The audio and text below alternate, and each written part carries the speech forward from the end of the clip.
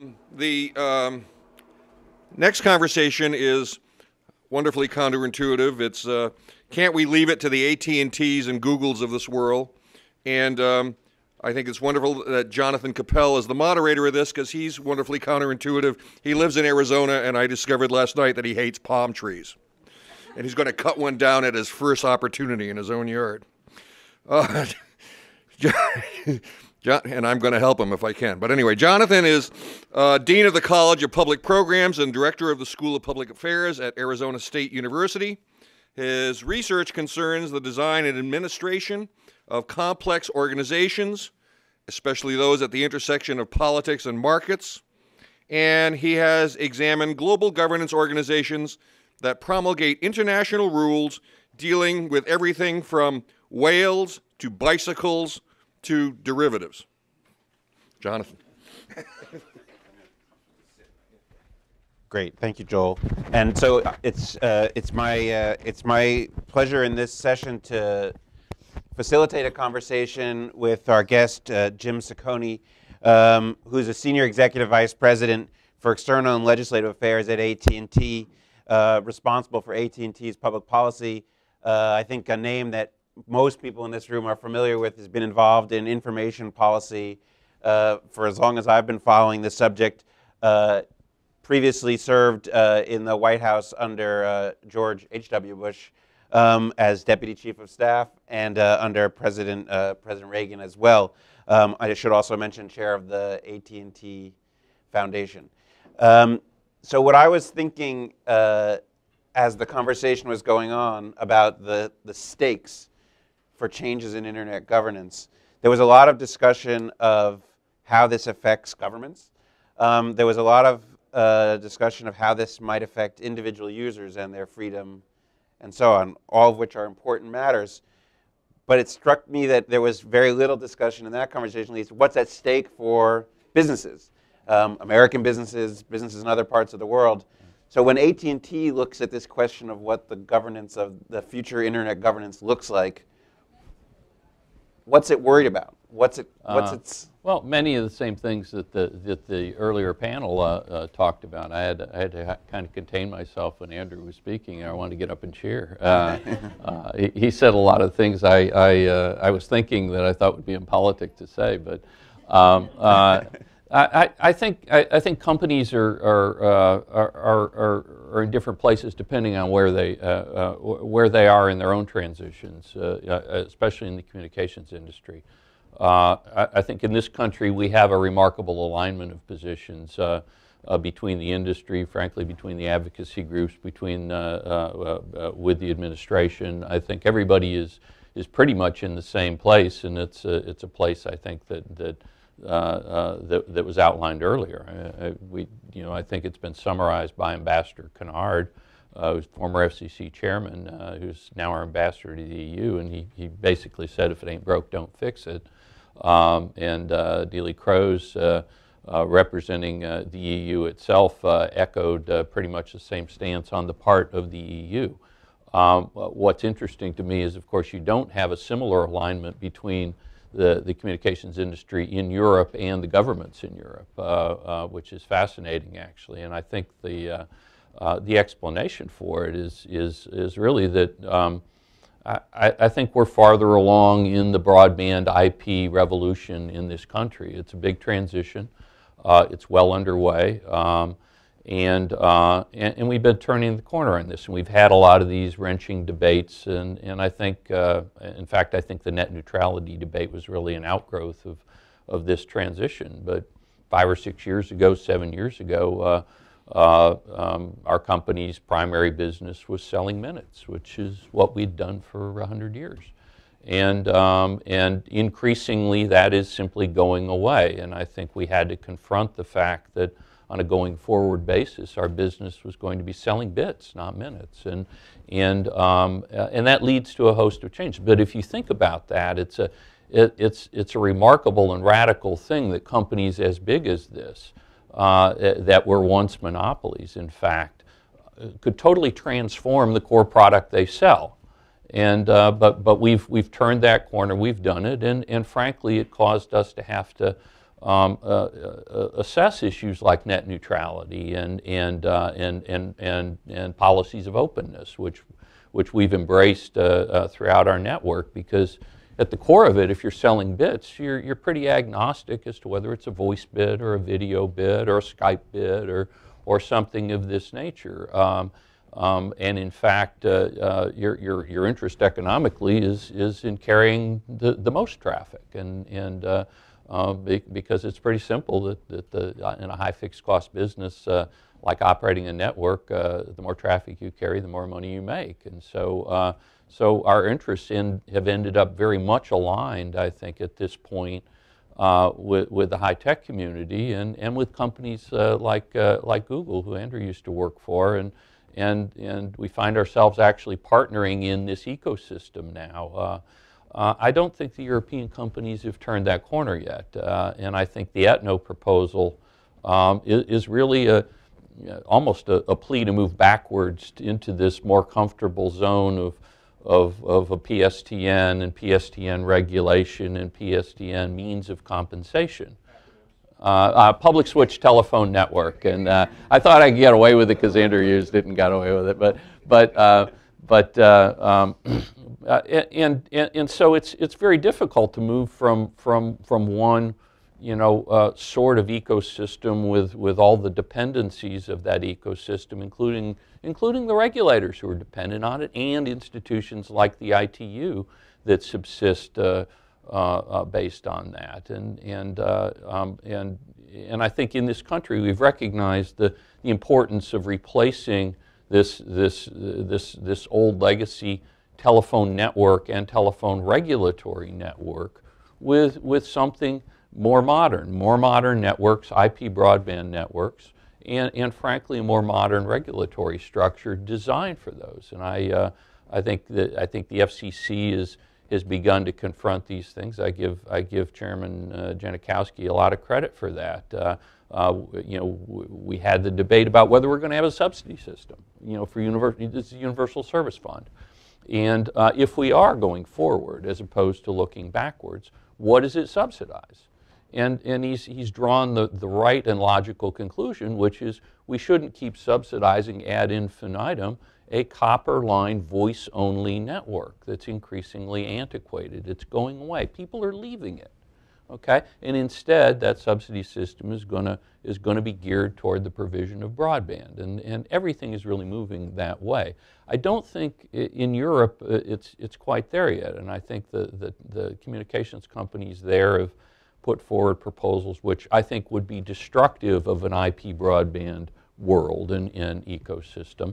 And we've opposed those, but the European governments themselves have opposed them. The European Parliament the other day put out a resolution opposing it. So, and I think if you consider that, it's not hard then to understand how, in some of these developing countries where the government itself owns that legacy network and operates it, why they would be attracted to some of the ideas for increasing regulation of the internet. So let me push on that point a little bit, because I think it's interesting. One thing that I find is that the conversation about what countries are looking for in an ITO takeover of the internet, it's almost cartoonish in the sense it's like, oh, it's just authoritarian regimes that want to repress their citizenry, when following from your observation, a lot of it has to do with the underlying business model of the telecom providers in those countries and the connection between the regulator, which is the state, and the telecom provider, which is in many cases also the state.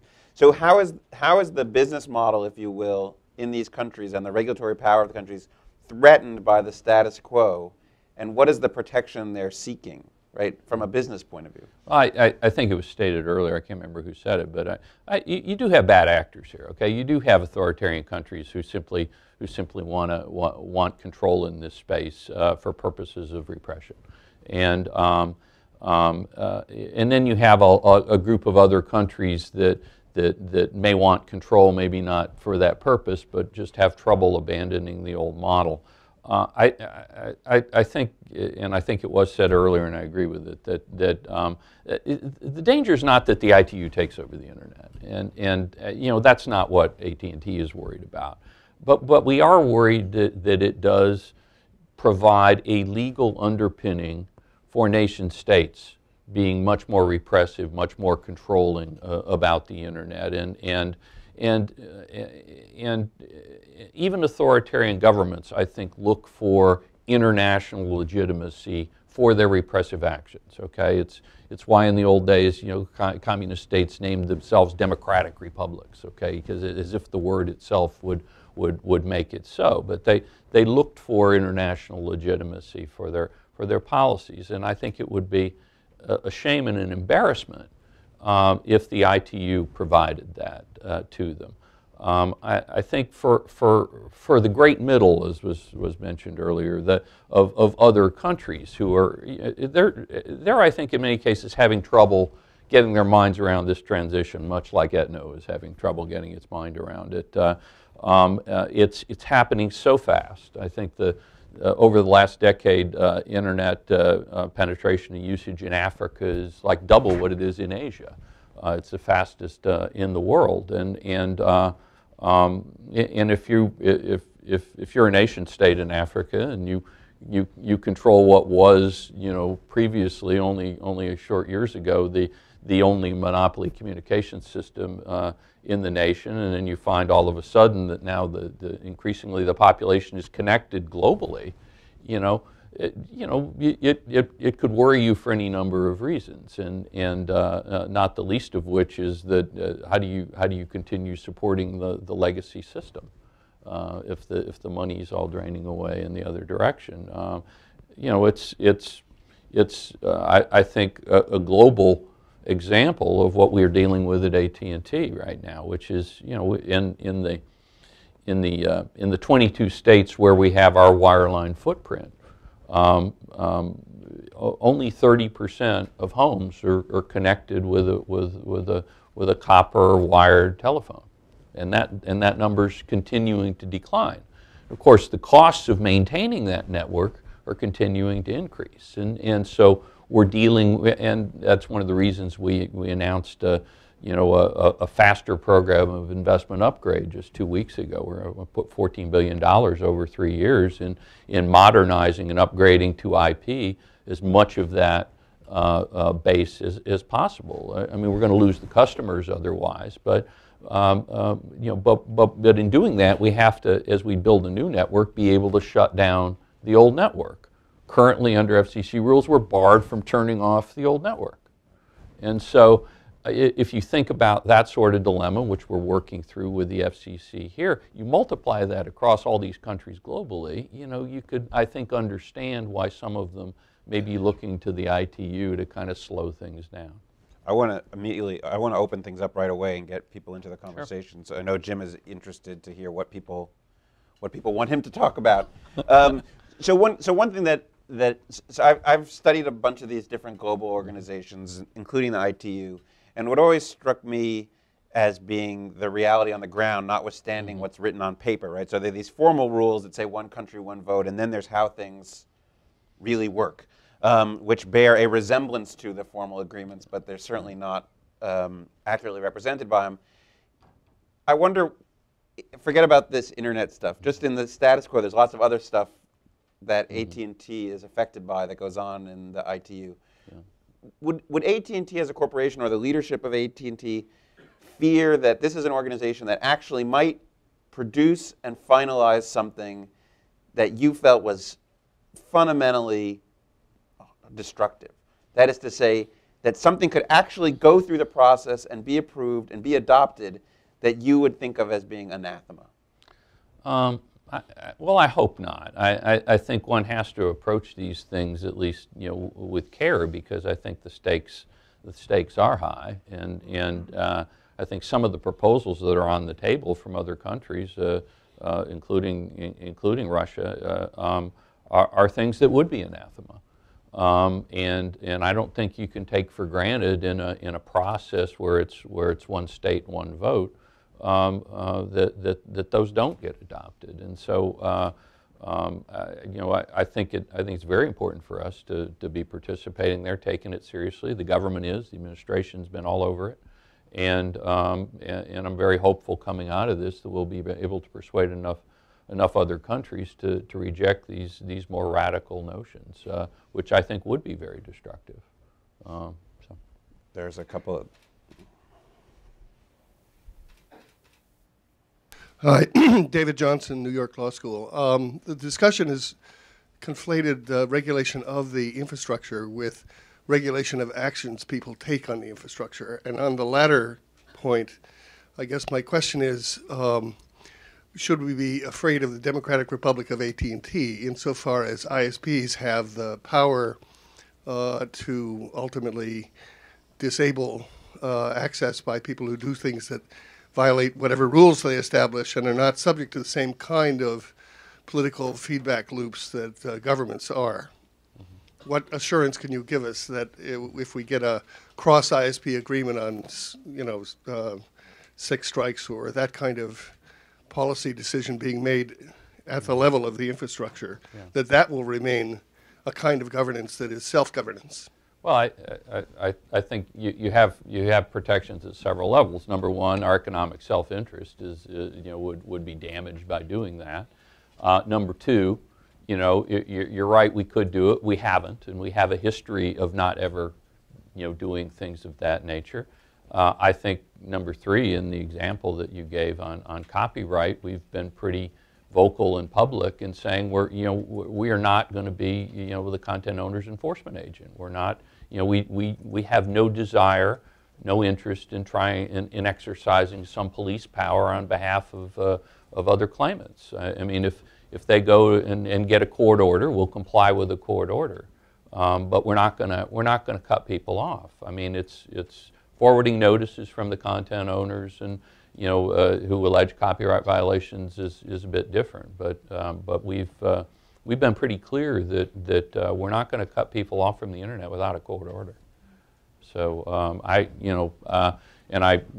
think if we started acting in any other way, I think we'd certainly be hearing from the Congress and the regulators pretty quickly. But it's not in our self-interest to do that, and we've not done it.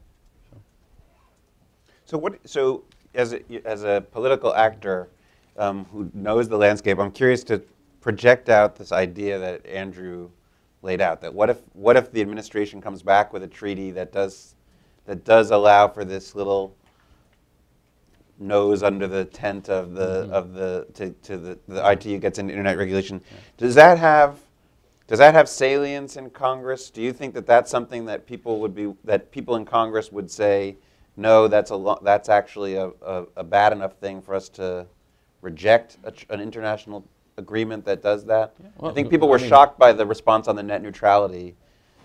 I mean, you're talking to the guy that worked out the compromise on the rule and testified in support of it in the Congress.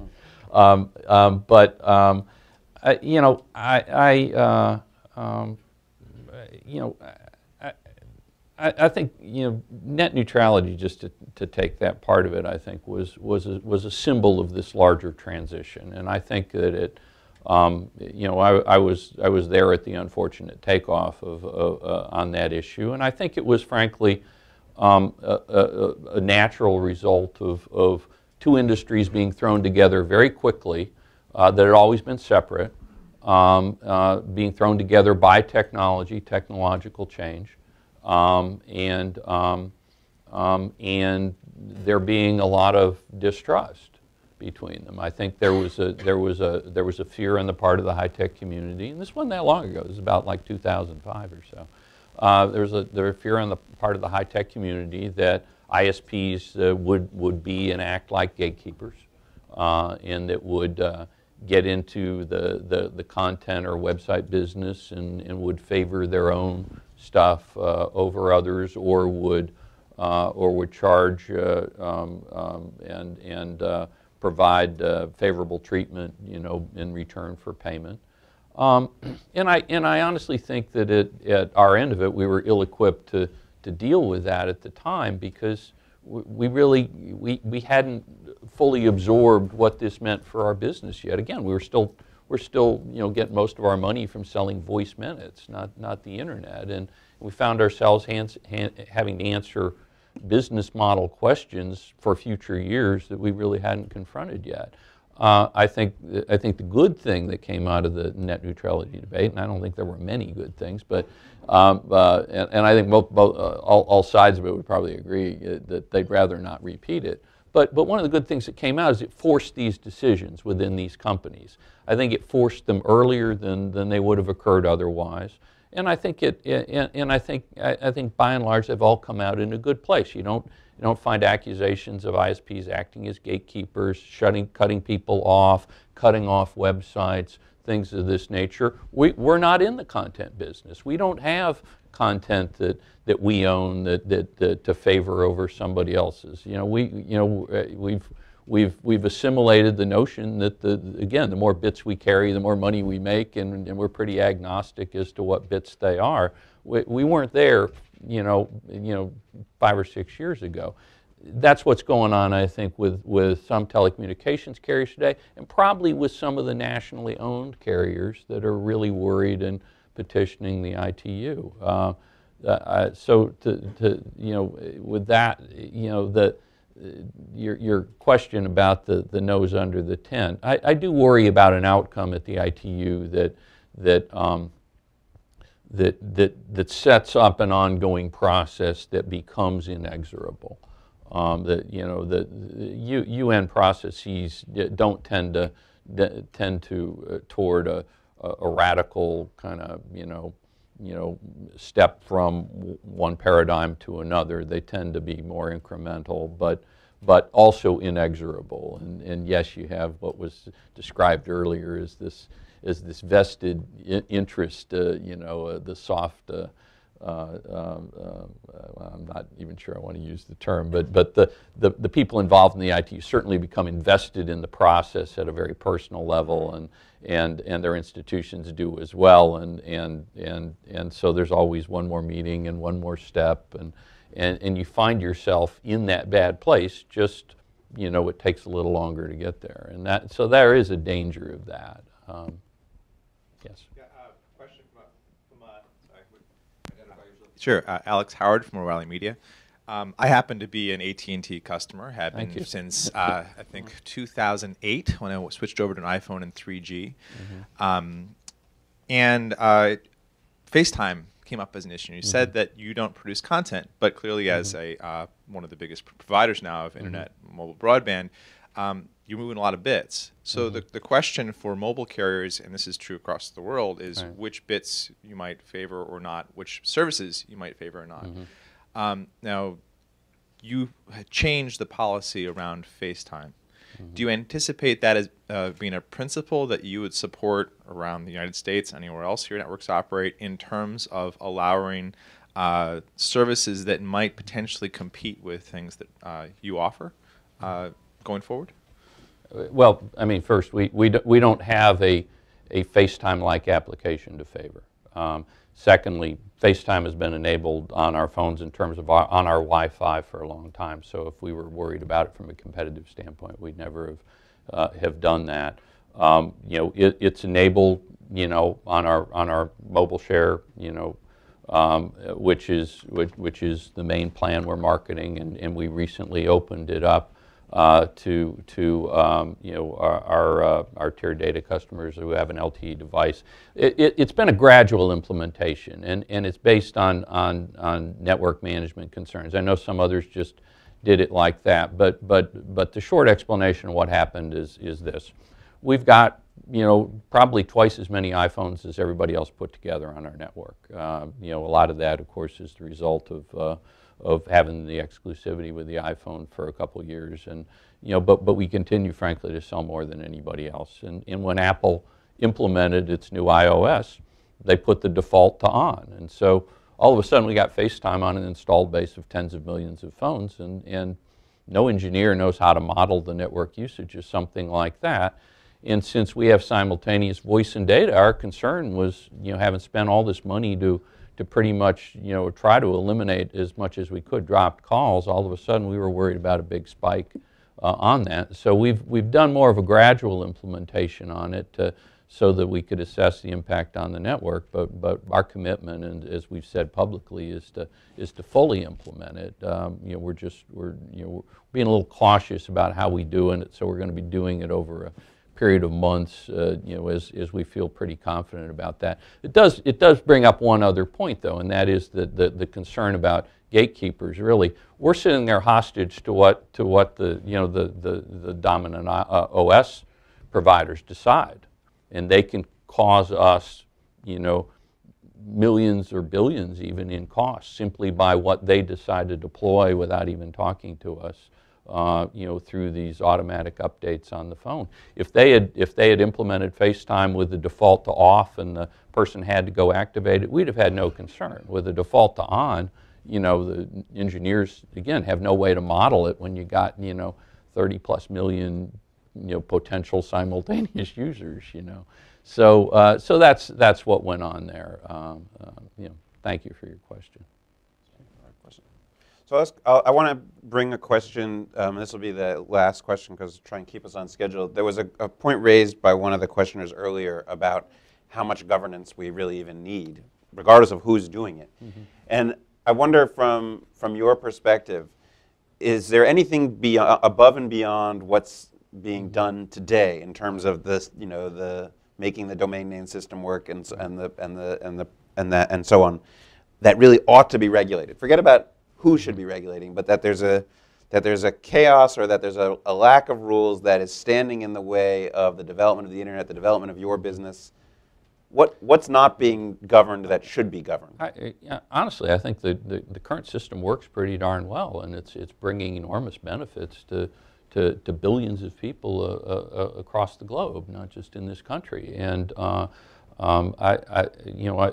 think that anybody who argues to change it or that we need more governance or regulation, whether it's at the ITU or some nation state level, in the current situation, I think bears a heavy burden of demonstrating why.